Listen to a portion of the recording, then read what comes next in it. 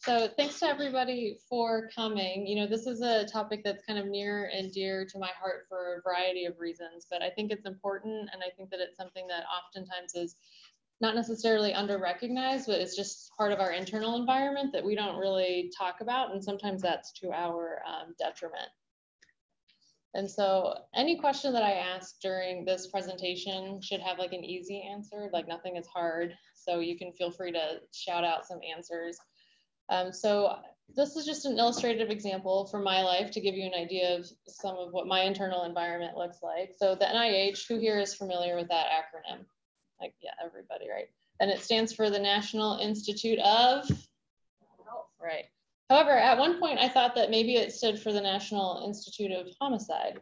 And the reason for that is that I got this email, right? And it's like, oh, lecture invitation, you know, and we're existing in the time of, you know, like predatory journals and, you know, all these different emails that you get randomly per day. And so I was like, oh, I'm not sure if this is a real thing. Like on the surface level, it looks real, but sometimes some of the fake stuff looks real too. And so I sent an email to Dana, who's sitting in the back, but she's our communications coordinator. So I said, Dana, is there a way to check that this is real? I replied to this Jerry person, and, you know, he looks legit. He's a director of some stuff. He's got some credentials, but I wasn't sure. And then I didn't put all the emails that we subsequently sent, but some of the questions that I asked Dana specifically were, is there a way to check that this is real? How did they find me? Am I part of an academic catfishing scheme that will ultimately lead to being lured to a place where no one can hear me scream? And then finally, jokes on them. I did Taekwondo from kindergarten to second grade and judo for 10 months as an adult and have watched all the Karate Kids. And so ultimately, you know, Dana was like, no, it looks pretty real. I've done some research. He's run these courses before. So I said, thanks. I'll reply and say, I'd love to come talk/get murdered. So it ended up being okay. I'm still here.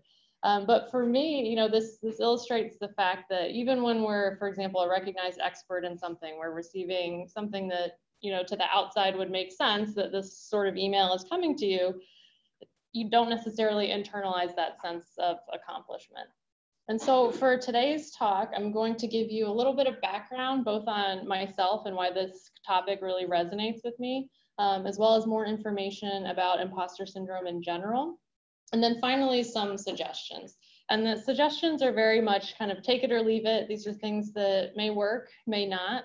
But what we'll really try and reinforce today is that with so many things that we try out in our own life, it's important to really try it with a sense of curiosity and not with a lot of judgment towards ourselves. And hopefully that'll make a little bit more sense as we transition to that part of the talk. So for background and why do I care? I'm like, so this is little me, right? Who would have guessed I would have grown up to be a doctor? I'm like, oh, look at that little nerd. But part of that story includes, you know, where my family and I come from and why I've always kind of internalized being an other somewhat as part of my core identity. So does anybody have an idea where this picture might have come from? Like name a country. Nepal's close, yeah. Any other guesses? So here's the flag of the country. Does that help anybody? Maybe not. So this is the flag of Mongolia, and that's one of the traditional kind of nomadic tents that's lived there. I put this picture up not because my family or I are from Mongolia, but my family immigrated to the United States when I was young, and my mom is Belgian and my dad is from Mauritius, which is like this little island in the Indian Ocean. And so when we came to the States, my parents said, oh, we're going to be like Americans and we're only going to speak English, right? Not realizing, I think, you know, 10, 20 years later, the effect of being linguistically isolated from all of your, you know, non-immediate family. But the other part to that too is that we always lived in kind of these very rural, homogenous communities when we first came to the States. And so my siblings and I are all, you know, half, you know, we're multiracial essentially. And so we always looked a little bit different too. And that concept really hit home when I went to visit Mongolia, because if you're aware of the geography, kind of north of Mongolia is Russia, south of it is China. So there's a lot of people that are of mixed Chinese and European origin, which is what my ethnic background is as well. So this was the first place I'd ever been in my life where you're surrounded by people that look just like you. And it's kind of, that can be kind of jarring if you've always been used to being the other. And it has an impact on the way that people interact with you as well. I remember having to go to the United States Embassy for some paperwork type issues. You know, I go up to the embassy, to the little check-in booth, put my US passport on the counter, slide it across to the security official, and they start speaking to me in Mongolian. And I'm like, no, here's my American passport. You know, I'm American. I don't speak Mongolian. And they're like, no, but look at you. You're clearly Mongolian, right? And so, you know, I think the way that we present ourselves to the world and kind of those past experiences has an impact on how we move through things. And so how does that relate to imposter syndrome? I think sometimes imposter syndrome can really be characterized, or perhaps better said, as other syndrome. And if you have any part of your identity that makes you identify as not being part of the mainstream of whatever group you're belonging to or seeking to belong to, those things can really intensify that feeling of otherness or not belonging. And so these are not all examples from my life, but certainly examples from the people that I routinely interact with. So maybe folks are immigrants, maybe you're a minority, maybe you're female in a male-dominated field, or a male in a female-dominated field. Perhaps you have dissenting political views, depending on where you're geographically living. Maybe your sexual orientation is different. Maybe you speak a different language, or English is your second language. Or really anything else that sets you apart can play a role in making you feel as if you don't belong. And I think this is one of the reasons why two recent movies like Crazy Rich Asians and also Black Panther really resonated with a lot of people, because for a lot of the folks that were watching these movies, it was the first time that they saw casts that were primarily made up of people that resembled them or somehow resonated with their background were represented in that form. And I think professionally that can be important, especially for those of us in academics, because it's often been said that it's hard to be what you can't see, right? So if you don't have anybody to model like, oh, guess what, a minority woman can be X, Y, or Z, you know, or, you know, someone who's different for any other reason has held these roles or had these titles before, it makes it less of a real thing for you to aspire to and more of just like a concept that, sure, maybe it's great for somebody else, but probably not for me. But I think what's equally important too is that if you're not at the table, you're on the menu. And I hear this a lot at different leadership seminars and retreats, where we really have to find a way to get ourselves represented, even if we don't necessarily feel that we're the most qualified person for it, especially, you know, for the women in the room. There's plenty of social science data that shows that we will apply for positions when we're like 500,000% ready for them, right, by all the criteria. That's a slight exaggeration on my part. Whereas, you know, some of our male counterparts might apply for those same things and be successful when they have not achieved 100% of the check marks on that list. And I think one of the correlates to this that can be very important, especially for those of us that are trying to build up our careers as well, is that medicine and life are hungry for the things that we have to offer. And sometimes to try and feel like you belong, like you need to, you know, you're qualified for these things, there can be a tendency to really overwork things, you know, almost, or really, you know, burn the candle from both ends, so to speak. And one of the things that I like to tell a lot of my students and trainees is that don't put something on the menu if you're not ready to have it ordered. And this can look like all sorts of different things, but if, you know, for example, I had a child while I was a resident, right? Because I did not put on the menu not having children until I was all done with my training, because if you put it on the menu, if it's something that you offer, it's something that will likely be ordered and taken. And so my next question for you all is, can you guys describe to me, what does a baby bird or a bird chick look like? This is not a trick question.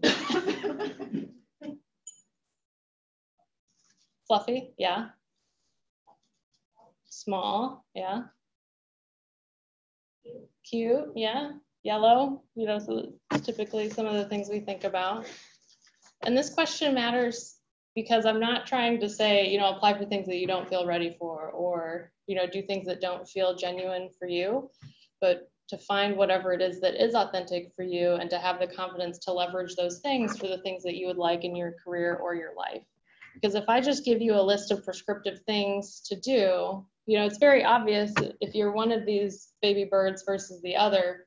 You know, if you're the plastic one trying to pretend to be the real one, someone's going to notice probably, right, that you're not being your authentic self. Same as if you're the real one trying to, you know, have some of the qualities of the plastic one. It quickly can become very obvious. And so this leads me into kind of the bulk of the actual imposter syndrome literature that I'm going to share with you now. So as you read through those statements on the bottom of the screen, reading through them, for how many of you do any of these phrases or sentences resonate?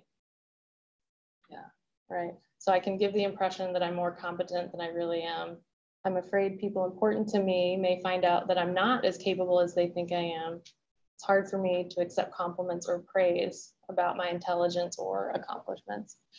These are phrases that are taken from one of the 2 imposter syndrome assessments that are available. And these have been around since the 1970s, but I think imposter syndrome really became popularized much later than that. When I first heard about it was actually in the book Lean In, where there's a whole chapter and section that's dedicated to it.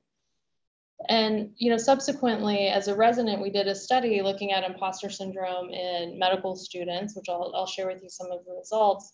But as we sent out these questionnaires, one of the things that struck me is that while just about everybody raised their hand here who's present for this lecture, there are people that don't have these thoughts. And I would say to those of you that are listening, and maybe this isn't you, it's still important to recognize that a lot of the people that you're around do have these thoughts and do have these issues with really internalizing success and achievement. Like I remember one of my faculty attendings came up to me because we sent the same survey out to our faculty. And he's like, Jen, do people really feel this way? And I remember looking at him being like, do people really not? Is that an option also?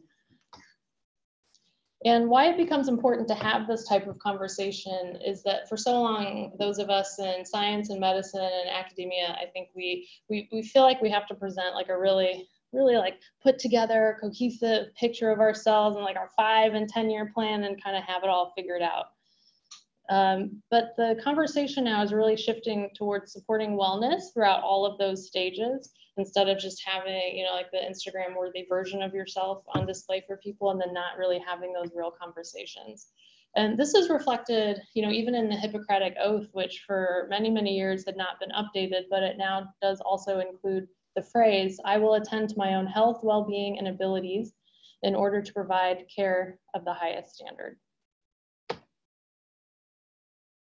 But sometimes I think one of the problems with injecting this sort of narrative into the overall conversation is that people can have dissenting views. So this is a recent publication from a medical education journal that was investigating levels of imposterism and how that correlated to self-esteem in medical students. And one of the conclusions of the paper was that a good doctor requires high self-esteem and minimal imposter characteristics to have a positive impact. And I think this type of comment can be, you know, very hurtful to folks that don't feel like they belong or are having issues with these imposter type feelings, because then it just reinforces the fact that you don't belong. I would argue that having those feelings is normal, and all of the literature supports that these types of imposter feelings typically occur in very high achieving people that are driven, you know, towards perfection and excellence. And this kind of is just a byproduct of that success and drive. And so in the study that we did, we looked specifically at medical students, and we were able to get a pretty good representative sample size between first, second, third, and fourth year students. And so we sent them a survey that had some of the imposter questions that you guys previously saw, and then also some demographic information. And we found that pretty common, you know, so about half of females and 1/4% of males identified as having very high levels of imposterism. We found that in Asians and whites, that percentage and incidence was about 30%. And to me, the next bullet point there really highlights that it's hard to be what you can't see. So for folks that did not fall into the stereotypical like doctor demographic, their rates of imposterism was almost 72 or 73%, so 3/4 of them. And we also found that there was an increase in the 4th year of medical school. And we thought that this might be because this is when medical students are applying for the match, which is like the, the big process by which you eventually hopefully get into the residency program that you desire. So there's a lot of, like posturing and trying to like, how do I make myself look the best as this candidate? And then there's of course all sorts of online message boards of people talking about things that you probably should not read because they'll make you feel very nervous. And we also found, importantly, that high levels of imposter syndrome were also significantly associated with multiple burnout components. And I think this is part of that inner dialogue and inner environment that's really important to recognize, but oftentimes we don't talk about it either. So those that really identified highly with those imposter type sentences also experienced more exhaustion, cynicism, emotional exhaustion, and depersonalization than their colleagues. And I think globally, there's a lot of implications as well. So this is, are you guys familiar with this Cheez-It commercial? Okay, I was like, sometimes I don't watch a lot of like recent TV now, so sometimes I wonder if my references age me slightly. But for those of you that are unaware, basically you're trying to figure out when the cheese is ready to be made into like the Cheez-It cracker, right? So usually this guy in the picture will come up and ask the cheese a question, and the cheese will typically tell some sort of inappropriate joke or make an inappropriate noise. The reason I put this picture on here is that they've done studies of family medicine residents, and they've looked at what their levels of imposterism are and kind of characterize them into high versus low. So you ask all of them, did your residency training program do a good job? And the answer almost universally is yes, it did a great job training me. I got all the training that I was supposed to get. When you ask those that have high levels of imposterism, okay, cool, so they did a good job training everybody. Are you a good physician? Are you a capable physician and ready to be out in independent practice? The higher your imposter score was, the lower you were to rate yourself. Having already said that your program was excellent, you would still say, oh, but for me, I'm still not ready, or I still am not good enough to go out and practice after completing all of this training. And that has implications for career selection, career longevity, and the wellness metrics that we already measured. Because we know that different types of people, and these are going to be kind of some blanket generalizations, but different people respond to those types of thoughts and feelings differently. So women tend to kind of over-apply themselves and over-compete in those areas to ameliorate those perceived deficiencies, whereas sometimes men will just avoid those areas. And so for women, I would postulate that perhaps that's one of the reasons why there's more morbidity associated with imposter syndrome for women and the associated burnout indices, because you're just trying to overwork yourself to overcome these negative thoughts. And so who wears a like Fitbit or Garmin something? It measures like your activity and stuff. Okay. And so this is my slide, because sometimes people are like, well, when does it get better, right? So like maybe like you finish your residency or you finish your postdoc, what have you, like then are you finally confident enough and you no longer struggle with these things?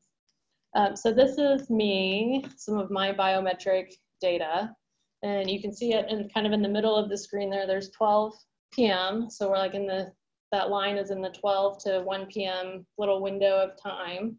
And it's getting towards the end of that 12 o'clock time. So what do you think might have been occurring? It could have been like at a lecture here, right? And I was in fact at a noontime lecture.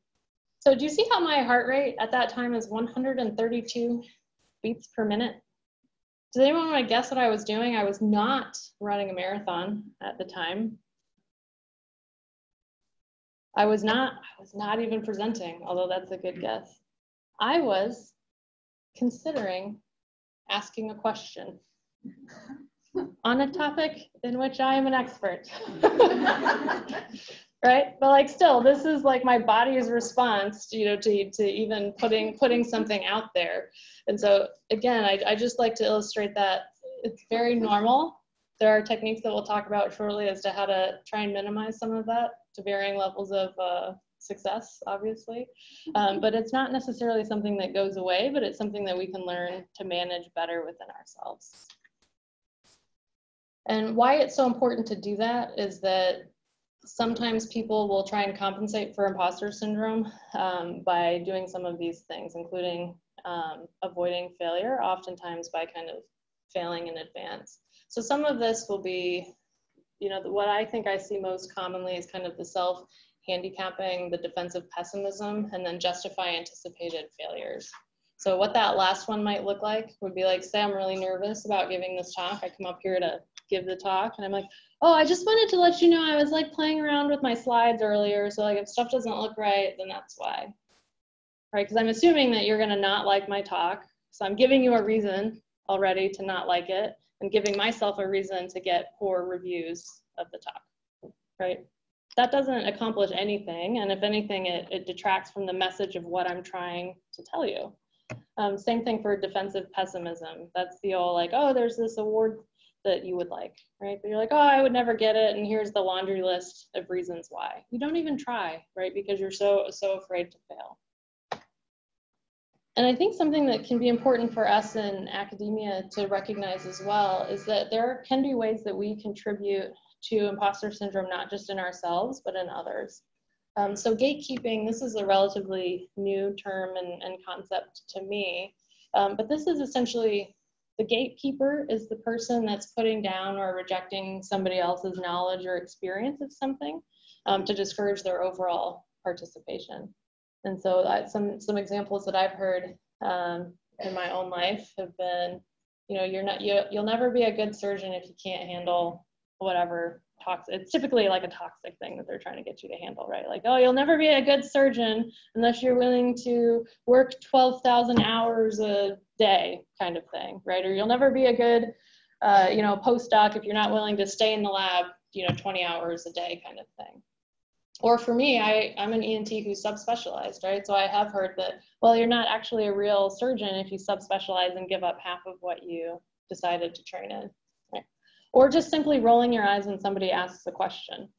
These are all ways that we can play a role, whether we know it or not, in letting people know if they belong or should even aspire to what we do or to what they're trying to do. And I give this talk oftentimes for minority students. And for those of us that represent the other, sometimes in today's dialogue, like the other becomes the desirable thing, right? You're like, oh, we need more, people of X heritage or whatever, orientation or viewpoint on our team. And that's why you're selected, right? So like if you're going to be on a panel for something and you look at your other panelists and you're like, oh, these are all like the stereotypical, older, more distinguished white gentlemen that always populate this panel. And here I am. So I must have been selected because of some of my demographic attributes. Well, I really like this book called The Diversity Bonus. And there's some people from my group that are here. They know that I talk about this book all the time. But this is written by an economist, Scott Page, he's at the University of Michigan, and he makes an argument for the importance of diversity that has nothing to do with equity or any of the ethical considerations of why diversity is important on teams. And his argument is that for things where you're doing something cognitive, right? So thinking professions, like anything in academics, most things in medicine and science, it's very different than if you're trying to cut down the most trees, per acre of forest. Because if you're just trying to cut down the most trees as possible, you should just select the people that are the best at cutting down the trees, right? The biggest, the strongest, the fastest. But if you're trying to really encourage diversity of thought and have creative ideas and work well as a team and come up with new problems and new solutions, that's where diversity bonuses come into play when you have more diversity on your team. And he shows a lot of compelling data about how it's the diverse teams in these cognitive fields always outperform the ones where you pick the quote unquote best people.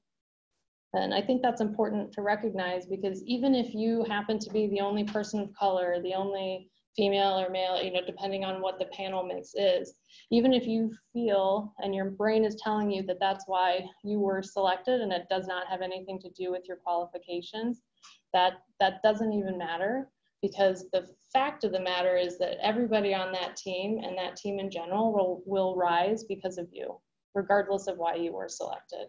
And that's the message that I would encourage you to internalize, as opposed to the negativity that might be running in your mind.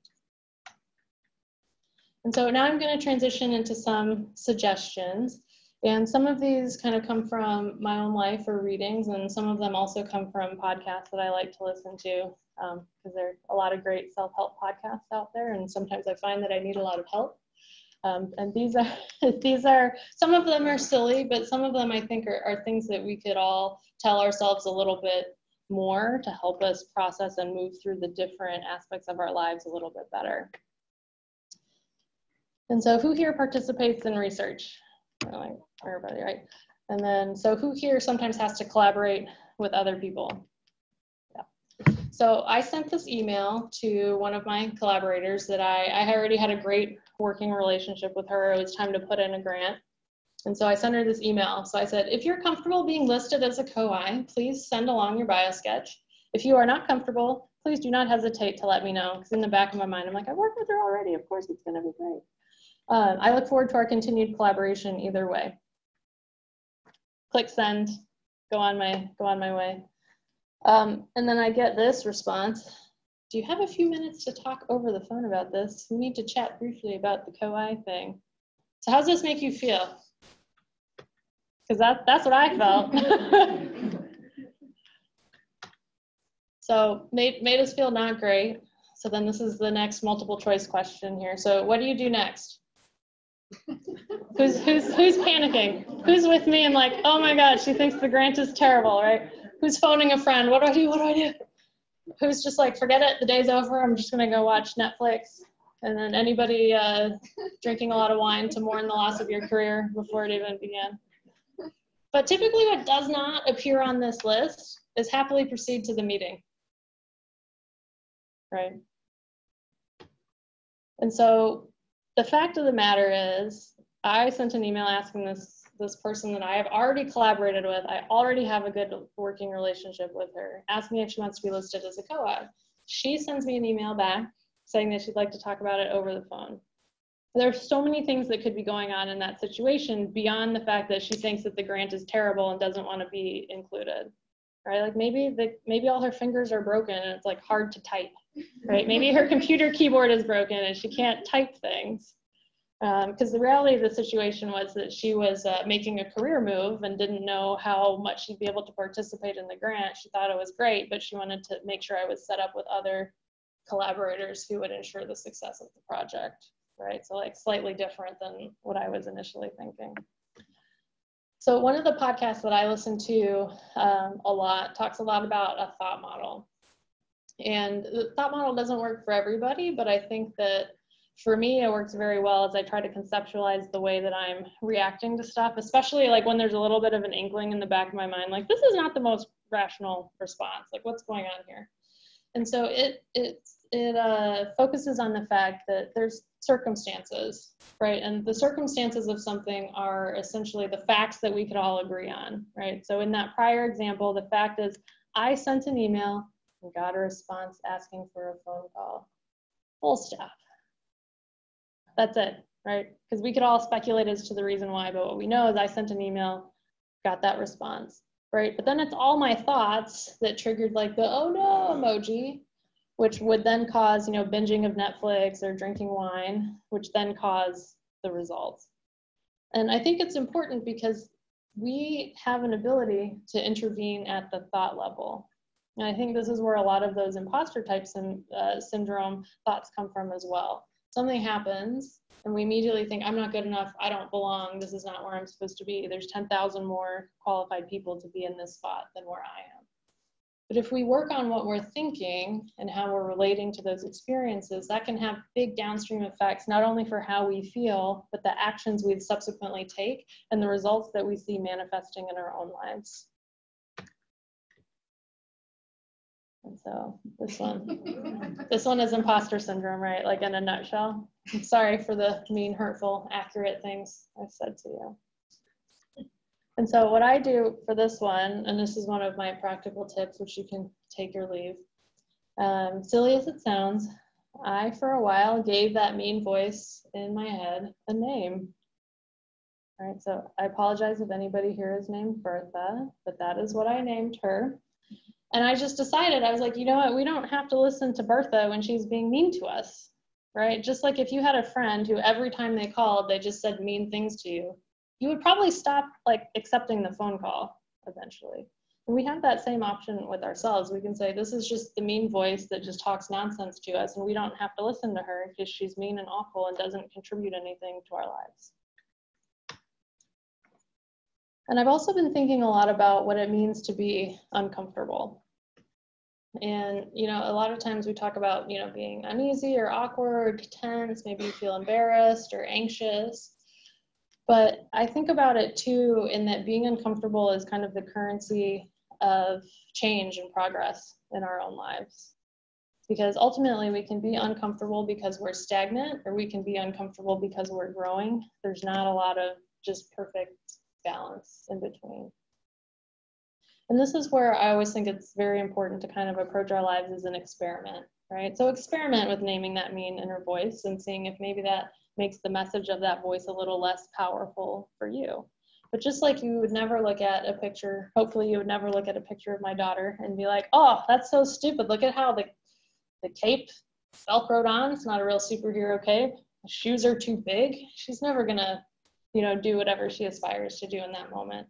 That's not how we treat those things, right? She's trying on some high-heeled shoes to see if she likes how they make her feel. She's wearing cape for, you know, whatever reason that's important to her. And I would say try on those things, you know, that we talk about here in your own life and see how that works for you. Maybe you don't want to wear the heels or the cape all the time, but you can see if that's an option for you.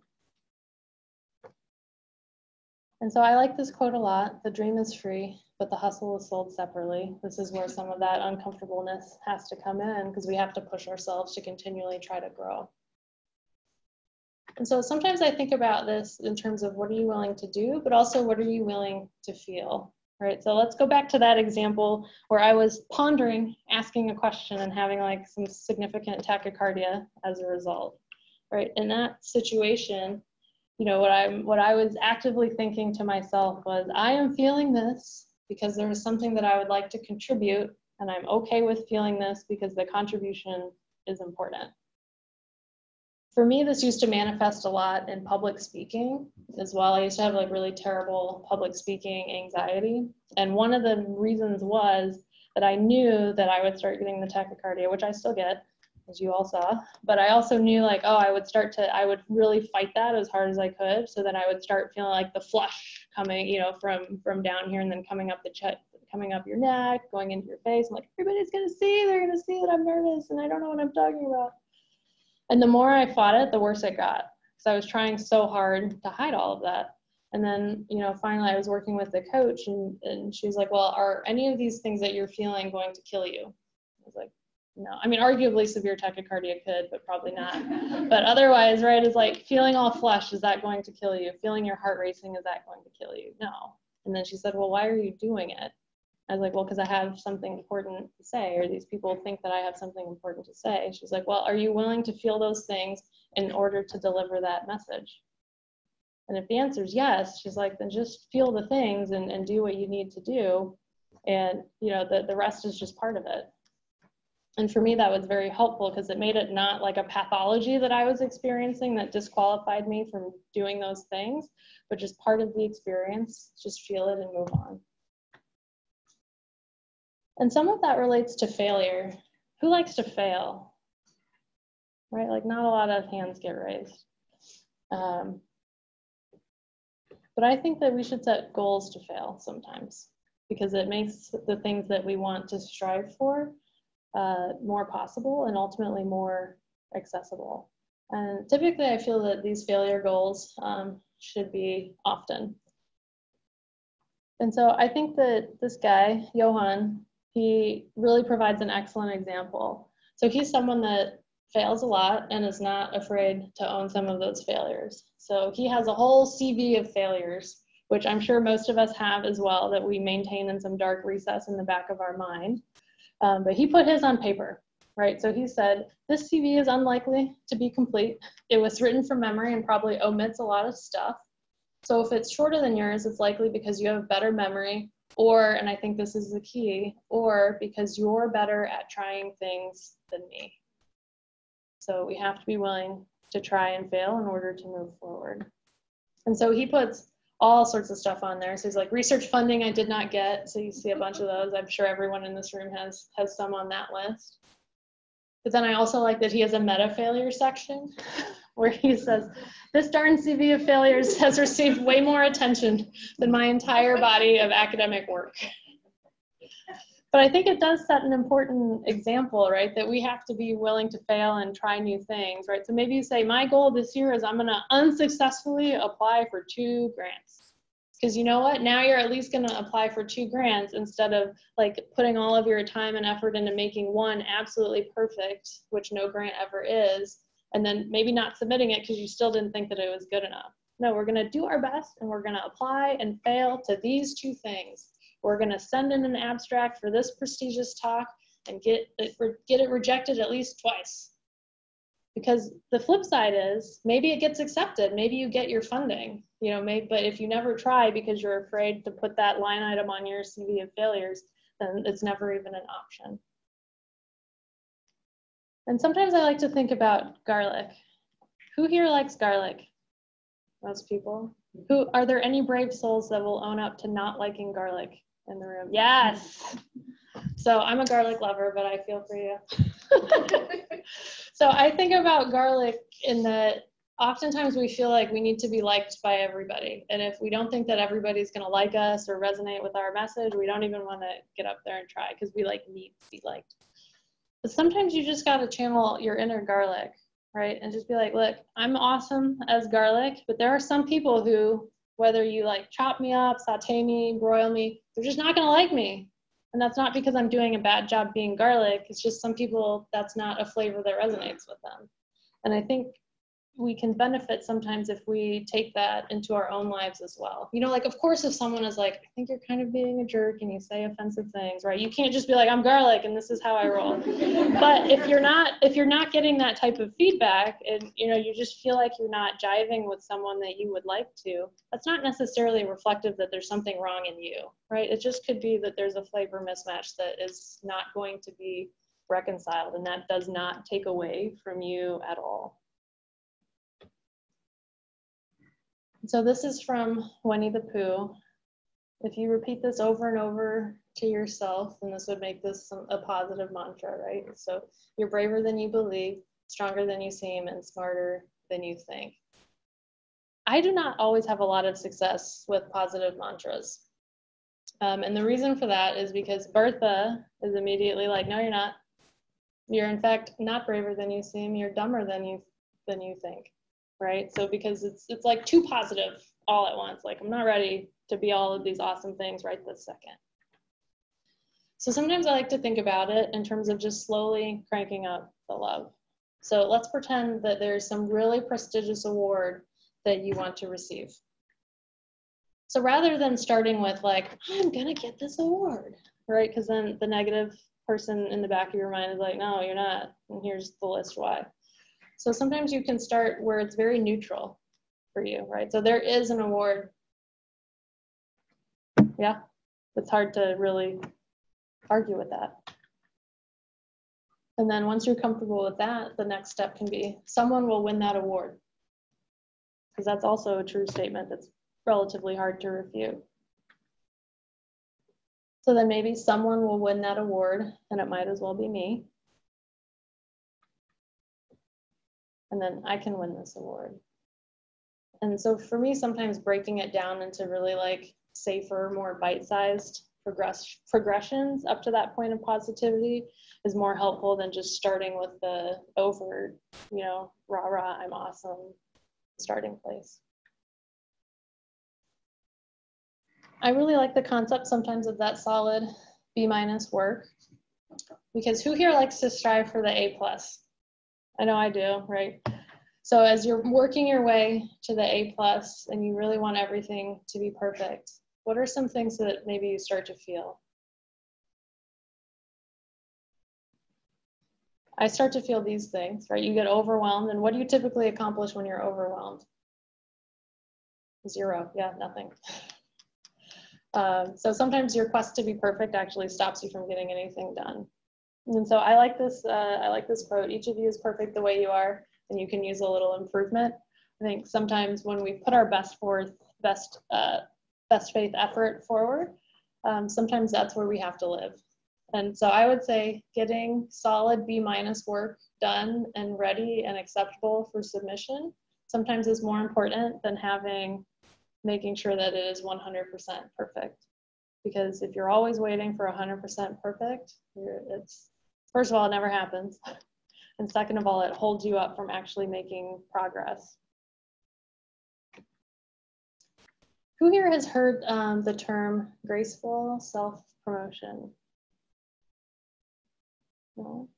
So this is another term that is becoming very popular, especially in the leadership and professional development kind of realms, right? So it's supposed to be like this magic way that you can talk about how awesome the stuff that you're doing is without like being off-putting to other people. But oftentimes it can be really hard, especially if you have some of these imposter feelings, because you don't feel like what you're doing is all that great, or that you're necessarily the person to be relaying that information.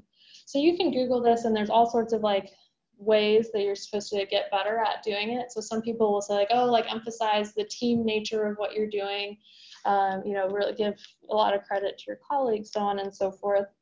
And oftentimes that is appropriate, but sometimes you got to be the one that's like up there repping for your research or your team. And it feels like not so graceful. It feels kind of more like this. And so the way that I like to think about it is to say, maybe I can accept that perhaps I'm not the best person to be giving this talk, or I'm not the person that has the most groundbreaking research in this area. But also, I do think that this is content that's important to be out there, right? And in this situation, I am the best person who is here right here at this moment to be a conduit for this information. And for me, it makes it, I still don't quite feel like this, but it makes it less of a, like, I'm not the best person, I shouldn't be up here. It's like, no, I'm just the person that's the best to be here right now, giving this talk right now in this moment. Yes. And so I'll end it with that, because sometimes people like to talk sometimes about their experiences with some of this. I'd be happy also to hear if anyone else has thoughts or how they help themselves kind of work through some of these counterproductive sometimes issues.